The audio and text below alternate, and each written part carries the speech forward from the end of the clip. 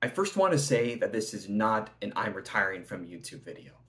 Although I do respect YouTubers' intentions to take a step back from the content they produced and to explore other mediums, or for whatever reason they have to retire. I mean, some of them have been doing these sort of videos since YouTube's inception in 2004. That's 20 years ago. I was in elementary school 20 years ago. Crazy to think about that now, huh?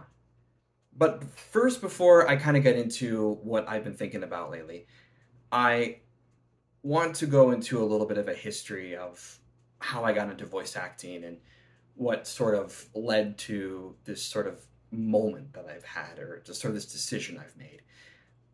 So to start off, I started voice acting in July of 2019 as a way for me to stay creative during a time when I was living up in Anchorage, Alaska, and I've always felt that Alaska isn't really strong on the creative arts.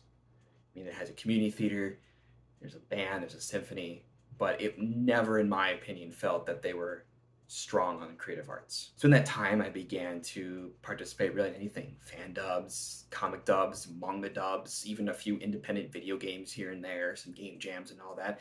Having a great time. And it was around late 2019 to early 2020 that I started putting out my own YouTube videos.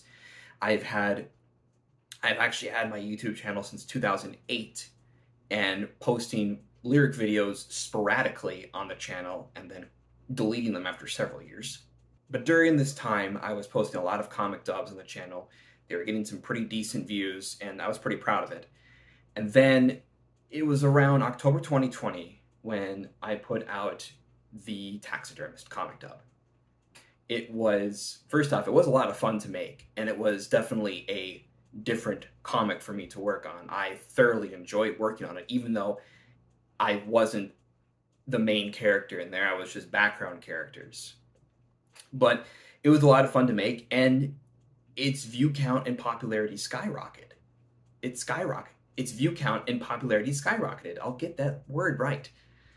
And I was just amazed by it. Like how I went basically from like 300 subscribers up to now probably 3,000 subscribers and counting more by, within the few months after the video was posted.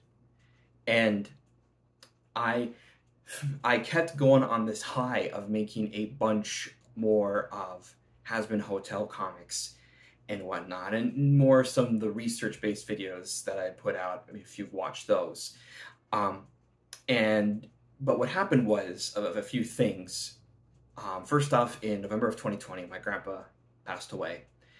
And in around December, after doing the Has-Been comic apology, I decided to take a month off to not only take proper time to grieve for the loss of my grandpa, but also to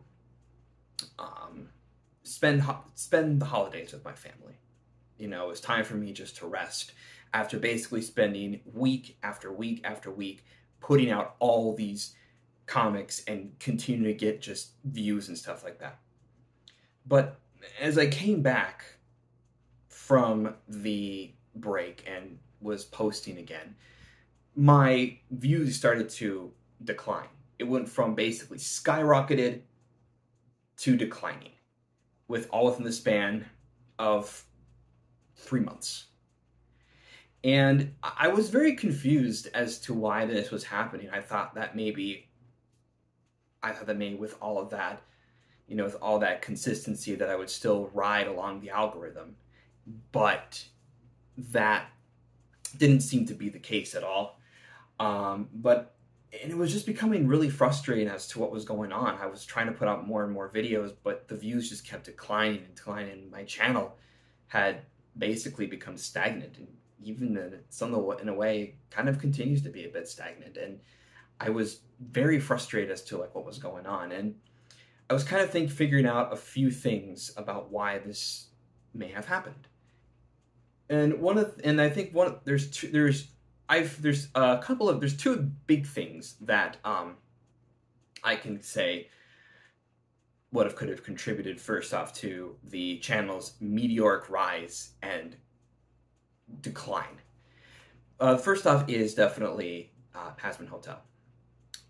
When that first came out in 2019, it was very popular upon its release, and it really set itself apart from all the other animated shorts that were on YouTube at the time, and it really, really had a promising future with its, with its setting, its story, and its very colorful cast of characters. And what also helped too is that in 2020, the music video for Addict, featuring the original voice actor of Angel Dust, was in the music video as well, and that got very popular, combined with A24 purchasing the rights to Hazbin Hotel. A second reason I feel is COVID. I don't normally like to bring in real life events onto my channel or any of that, just because in an effort to keep things a bit more positive and for the channel itself to kind of stay a little bit timeless, if that makes sense. But in this context, COVID definitely changed a lot of how we do things, and a lot of people had to quarantine themselves. They had a lot of time on their hands, and they, took up different interests, and, they also got really into more fandoms, Hazbin Hotel included. So because of those things combined, I think that really helped with the channel's rise to its popularity. But at the same time, it contributed to its decline, because between 2019 and 2024, that's the space when Hazbin Hotel was released as a pilot, and then when it finally was released as a series on Prime. And for fandoms, as I've learned, that's a lot of time to wait. And because of that, if people are just sitting around and waiting for update after updates and all that, people are going to get bored, and they're going to move on. And so with COVID, as COVID went into decline, people also kind of moved on. They kind of got their life back together again.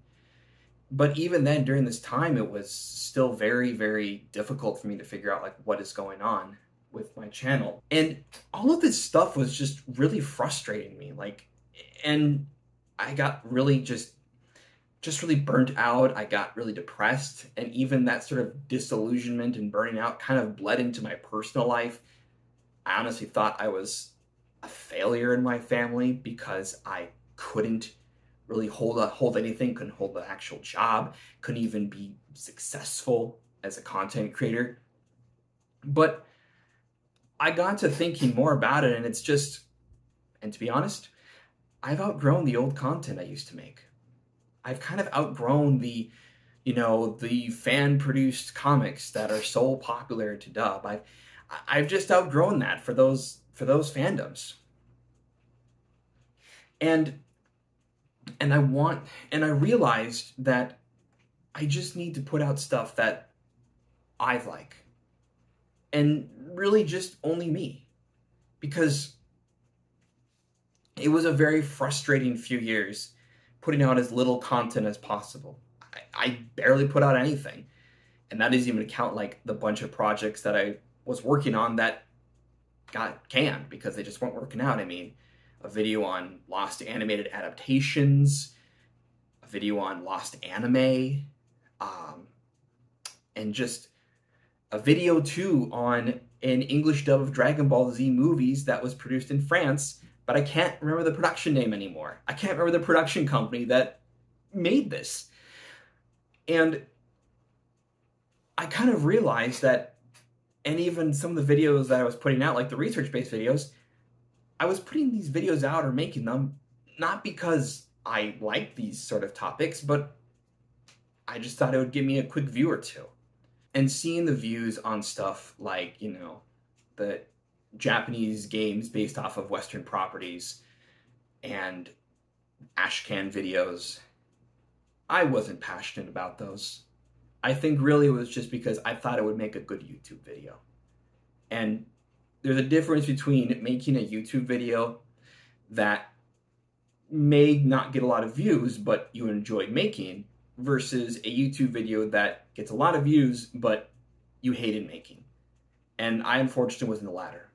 And it was also around the time too, around late 2022, that I was able to produce a dub of the webtoon Spotlight.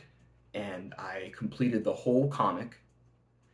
And it really hit me that I had a lot of fun making this comic. And although I didn't get a ton of views on there, I still had an absolute blast. And the people that I worked with on this comic had an absolute blast working on it. And it got me to thinking a lot about, you know, what's going on now. I mean, it doesn't get a lot of views, but I had fun. And that kind of goes back to, again, making videos that I enjoy making. I said it before in a community post that I was taking my time on these videos, on some videos that I was working on. And that still stands. Some of the previews of the upcoming manga dub that I put out, that is something that I've enjoyed working on too. And that really did hit me that I just got to make stuff that I like. Whether it be the manga dub for Yotsuba that I mentioned, or Peanuts videos, because I have a blast making those, or really just any music that I put out there. That is where I honestly find a ton of joy making, because it's stuff that I'm passionate about. Now, some may say, well, what about this manga dub? I just say you didn't like making these comic dubs. Well, the thing is, with a manga, such as this Yotsuba one I'm working on, I don't have to sound like a character's voice. I don't have to sound like a character's voice. I felt like in the Hazbin Hotel comics that, while I did enjoy for a while of voicing Angel Dust, or maybe even Husk for that matter, it kind of got to a point where I was trying to sound too much like the original voice actors from the pilot and not trying to make it my own. And I feel like that's a huge issue, I feel, when people put out these, comic dubs.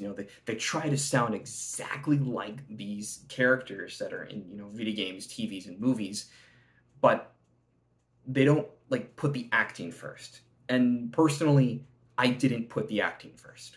And the thing about Hazbin Hotel, I think I've outgrown it. I haven't produced a Hazbin comic dub since Alistair Takes a Bath, and that was 2 years ago. But I think the comic Rescues and Revelations that I did, it was sort of my way of now realizing that it was sort of my way of just moving on from Hazbin Hotel. And from here on out, I'm really just going to make my own videos and my own content that I enjoy. It may take about a month, it may take 2 months, even 3 months. And sure, it may not get a lot of views, but I'll be happy with the videos I make.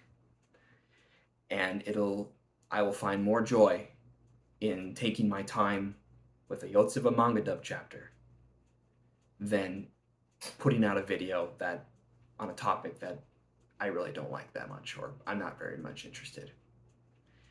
So I'm not retiring from YouTube. I'm just changing my focus.